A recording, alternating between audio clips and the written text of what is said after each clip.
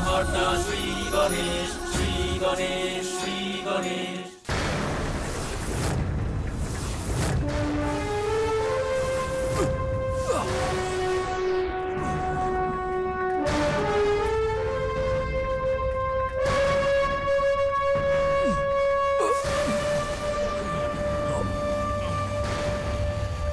লঙ্কেশের আত্মলিঙ্গ দুজন বিপরীত দিশায় যাচ্ছে।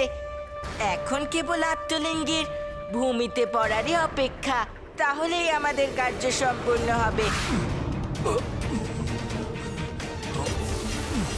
প্রভুর আত্মলিঙ্গ আমি হাতছাড়া করে ফেলেছি, এটা উচিত নয়। এবার আমাদের উদ্দেশ্য অবশ্যই সফল হবে।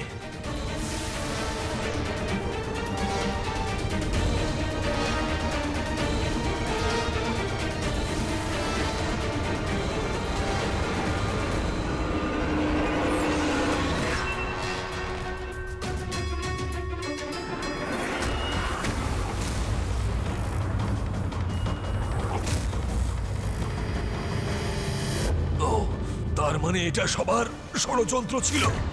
প্রভু এই আত্মলিঙ্গ আমাকে দিয়েছিলেন, এটা এদের কাছে কিছুতেই পৌঁছতে পারে না।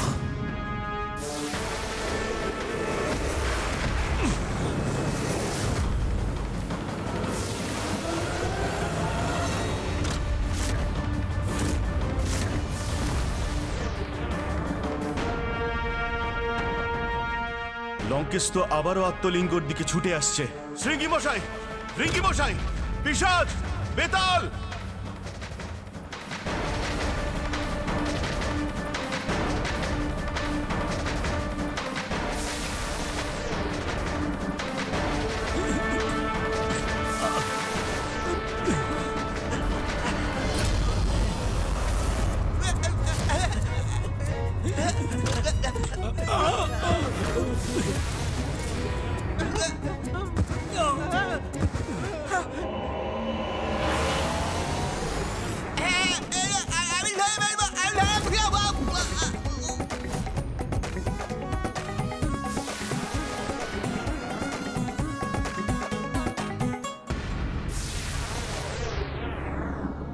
হে প্রভু, এনারা তো দেখছি কোনো কিছুই করতে সক্ষম নয়।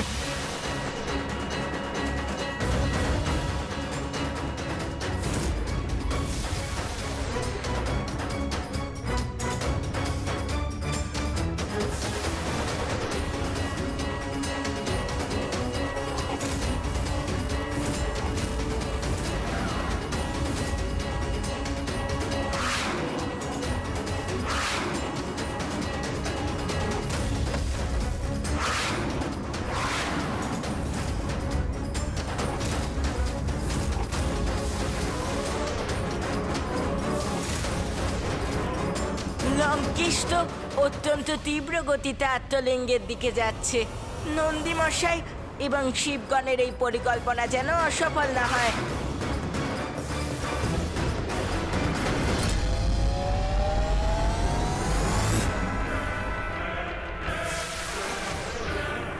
নন্দেশ্বরকে আত্মলিঙ্গর কাছে কিছুতেই পৌঁছতে দেব না আমি।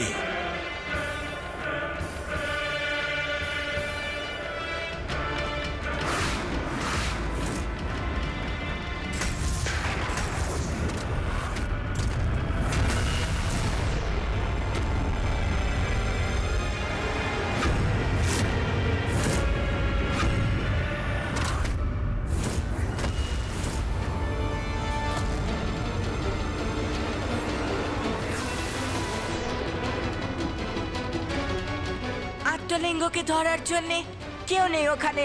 ভূমিতে স্পর্শ হওয়া মাত্রই ভূমি দেবী প্রভুর আত্মলিঙ্গকে সম্মানের সাথে স্থাপিত করে দেবেন।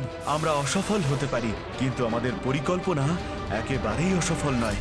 যেখানেই আমার আত্মলিঙ্গ ভূমি স্পর্শ করবে, তা চিরকালের জন্য সেখানেই স্থাপিত হবে। না, এটা কিছুতেই হতে পারে না। যদি আত্মলিঙ্গ ভূমি স্পর্শ করে, তবে তা এখানেই প্রতিষ্ঠিত হবে।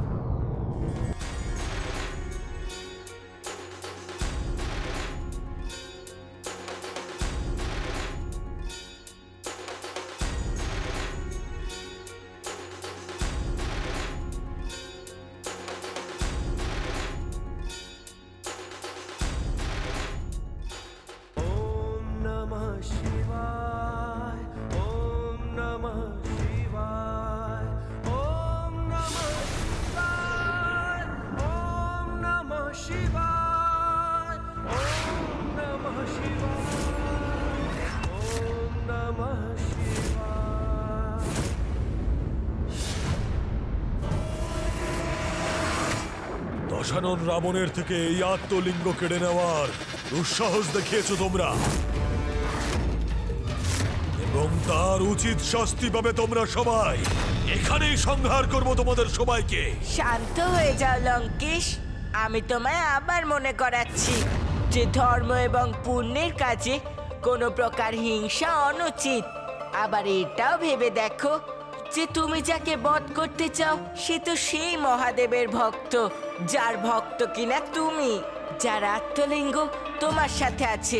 সেই জন্যই তো এরা সবাই এখনো জীবিত রয়েছে, আর এদের তো হনুমানের মতন লাফানোর অভ্যেস রয়েছে। যে হনুমানের কথা নিয়ে আমাকে উপহাস করছো লঙ্কেশ, তার পরিচয় তুমি তখন পাবে যখন তোমার বিনাশ শুরু হবে লঙ্কেশ। ব্যাস, দেবতারা আপনার চরণকে সরাতে সক্ষম হননি, সেই জন্য আপনার নিজের এই শক্তির ওপরে অতীব অহংকার, তাই তো?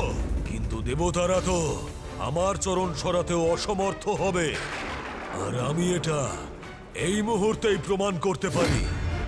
যদি সাহস থাকে আপনারা সবাই আমাকে স্থানচ্যুত করে দেখান।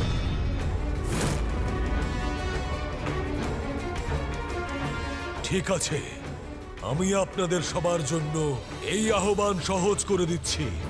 আমার দুই চরণ নয়, বরং আমার বাঁ দিকের চরণ স্থানচ্যুত করে দেখান।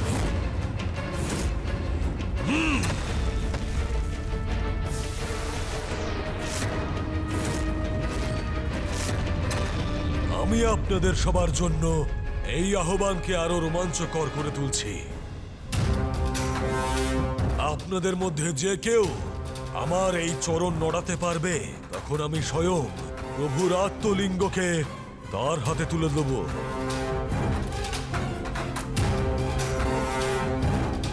তাহলে বলুন, কার মধ্যে আছে আমার সম্মুখীন হওয়ার সাহস?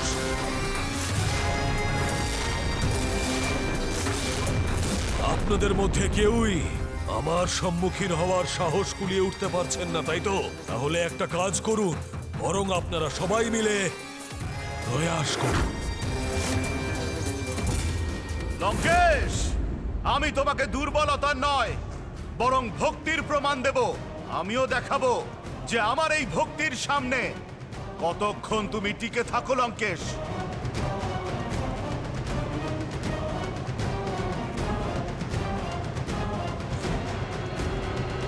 এটা একেবারেই উচিত না। নন্দীমশাই স্বয়ং মহাদেবের অবতার, উনি এভাবে অসুর রাবণের চরণ কি করে স্পর্শ করতে পারেন?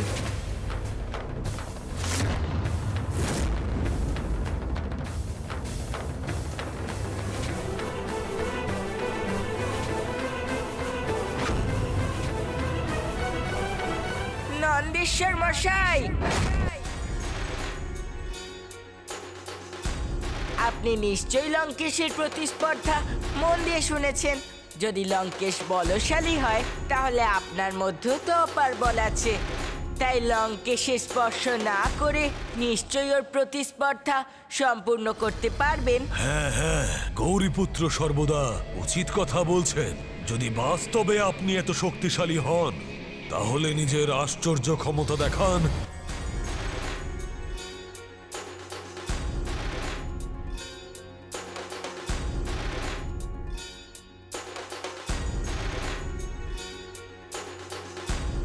ঠিক আছে, আমি আপনাকে আমার শক্তির পরিচয় অবশ্যই দেখাবো লঙ্কেশ। কি বলছেন? কি এমন দেখাতে চাইছেন? এখন তো এটা দেখার পরেই জানা যাবে।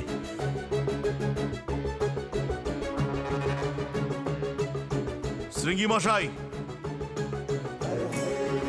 লঙ্কেশ রাবণকে তার স্থান থেকে সরাবার জন্য আমাদের সম্পূর্ণ তপস্যা লাগবে না, তার জন্য সামান্য অংশই একেবারে যথেষ্ট।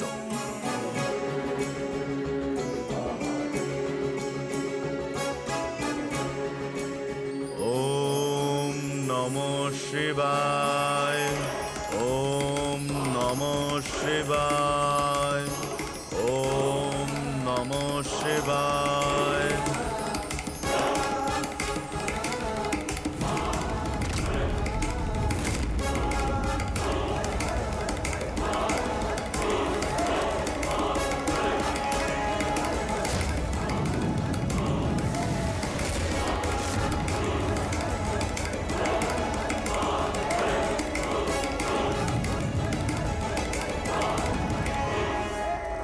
আপনি যত শক্তি প্রয়োগ করতে চান করতে পারেন নন্দেশ্বর, কারণ আপনার শক্তি বিলুপ্ত হয়ে গেলেও আপনি আমাকে এই স্থান থেকে কোনোভাবেই সরাতে পারবেন না।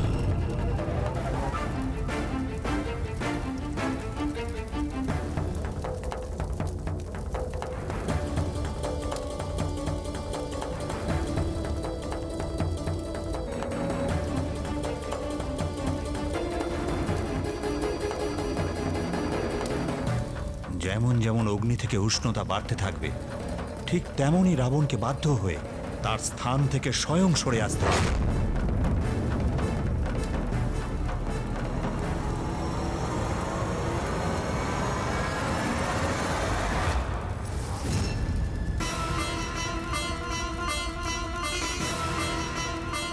এবার আমিও দেখব লঙ্কেশ কতক্ষণ এই অগ্নির তাপকে সহ্য করে নিজের চরণকে না সরিয়ে থাকতে পারেন। আপনি হয়তো ভুলে যাচ্ছেন নন্দেশ্বর যে এটা আমার সহ্য শক্তির নয়, এই পরীক্ষা তো আপনার শক্তি।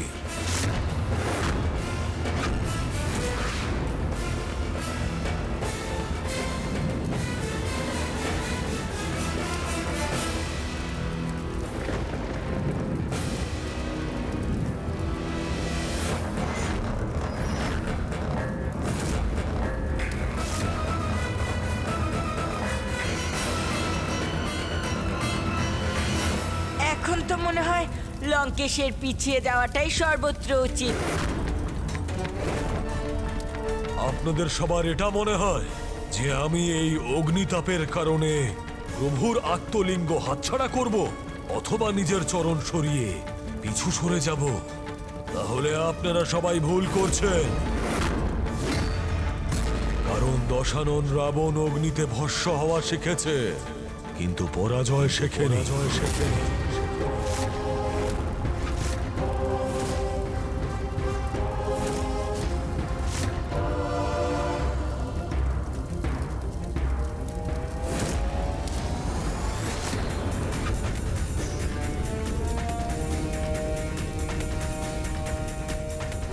গৌরীপুত্র, আমার এই অগ্নিতাপকে দেখে প্রভু শিব শঙ্কর শম্ভুর পরের অবতারের কথা মনে পড়ে যাচ্ছে, যার জন্ম অগ্নিদেবের জেদকে নিয়ন্ত্রিত করার জন্য হয়েছিল, যার নাম ছিল গ্রহপতি অবতার।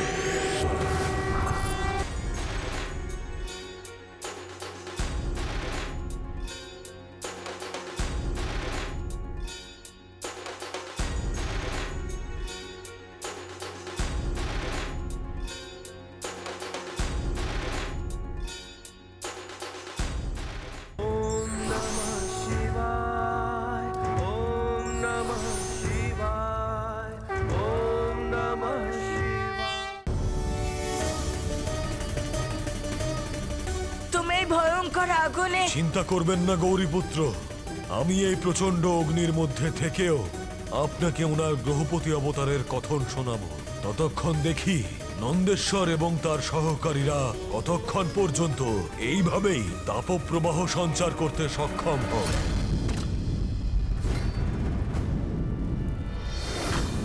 প্রভু শিবশঙ্কর শম্ভু নিজের গ্রহপতি অবতারের দ্বারা এটা প্রমাণিত করলে যে যদি ভক্তিপূর্ণ নিষ্ঠারূপে করা যায় তাহলে সবকিছুই প্রাপ্ত করা যাবে গৌরীপুত্র। অর্থাৎ যদি ব্যক্তি ঠিক প্রয়াস করে তাহলে সে অবশ্যই নিজের লক্ষ্যে পৌঁছতে পারে। এটা অনেক সময় পূর্বের কথা। নর্মদা নদীর তীরে একজন ব্রাহ্মণ বিশ্বনর নিজের স্ত্রী শুচিষ্মতির সঙ্গে বসবাস করতেন। ওম নমঃ শিবায়। ওম নমঃ শিবায়। ওম নমঃ শিবায়। ওম নমঃ শিবায়।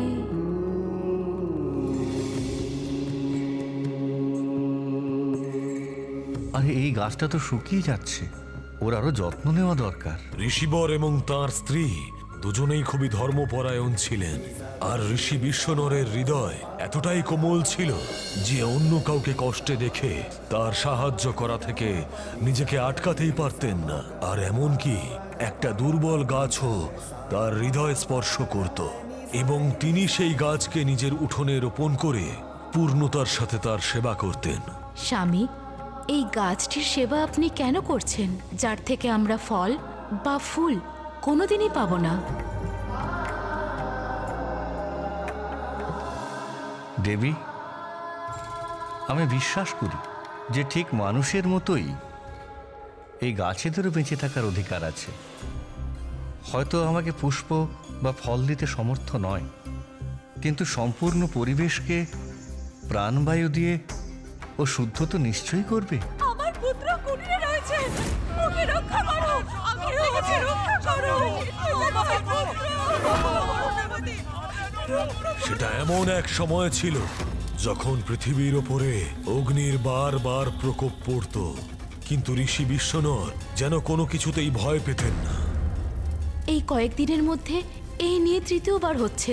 অগ্নিদেব মনে হয় একটু বেশি তার প্রভাব দেখাচ্ছেন। আপনি কোথায় যাচ্ছেন স্বামী? গাছেদের সেবা তো আমি করেছি দেবী, এখন মানুষের সেবা করার সময় এসছে। ওকে রক্ষা করো, ও মরে যাবে। আমার পুত্র ভেতরে রয়েছে, আমার পুত্র ভেতরে রয়েছে। ভয় পাবেন না, ওকে রক্ষা করো, কেউ ওকে রক্ষা করো। আমরা এই জল দিয়ে আগুন নেভানোর চেষ্টা তো করছি। আরো জল দাও, আরো জল দাও, আরো। এই আগুনের সামনে যাওয়া তো অসম্ভব হয়ে যাচ্ছে। আমার পুত্র, ওকে রক্ষা করো, কেউ ওকে রক্ষা করো। আমার পুত্র, পুত্র, আমার পুত্র। নিজের মৃত্যুর দিকে এগিয়ে যাচ্ছেন কেন? আপনার বুদ্ধি নেই ঋষিবর, যাবেন না। শিব ভক্ত আমি, শিব ভক্ত আমি, শিব ভক্ত। আমার পুত্র, পুত্র। তারপর কি হলো লঙ্কেশ, বলো না, ঋষিবরের কোনো ক্ষতি হয়নি তো? কিছু এমন বিলক্ষণ শিব ভক্ত হয় গৌরীপুত্র, যারা অগ্নির দ্বারাও সন্ত্রস্ত হয় না। যেমন আমি এই অগ্নির মধ্যে স্থিত রয়েছি, সেইভাবেই ঋষি বিশ্বনর সেই জ্বলন্ত কুটিরের ভেতরে প্রবেশ করলে, তাও পূর্ণ সাহসের সঙ্গে। আর তারপরে উনি সেই বালকের সন্ধান শুরু করলেন। ওম নমঃ শিবায়। কোথায় সেই বালক? কেউ তো আমাদের এই আগুনের হাত থেকে রক্ষা করো। আমাকে এই গ্রামবাসীদের অগ্নির প্রকোপ থেকে রক্ষা করতে হবে।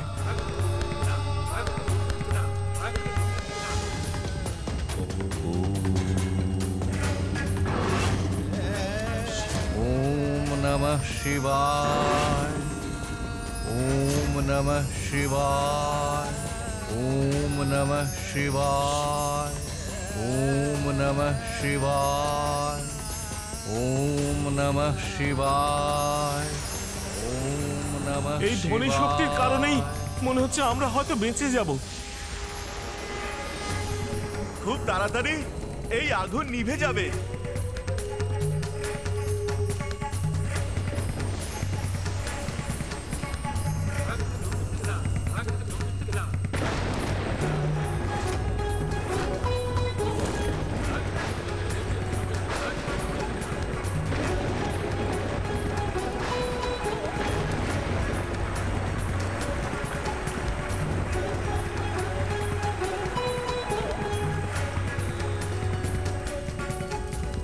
জলবর্ষার দ্বারা ঋষি বিশ্বনর অগ্নিকে নিয়ন্ত্রিত তো করলেন, কিন্তু এমন করে উনি অগ্নিদেবের ক্রোধকেও জাগ্রত করলেন। কেউ যে অগ্নির প্রচন্ড তাপকেও ভয় পাচ্ছে না, ওর এত দুঃসাহস যে অগ্নিদেবের কার্যে বাধা উৎপন্ন করছে। এবার ওকে আমার হাতে শাস্তি পেতেই হবে।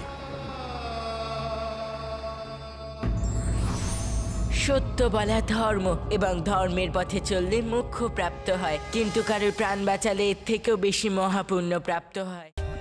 For more updates, subscribe to our channel, click the show links and enjoy watching the videos.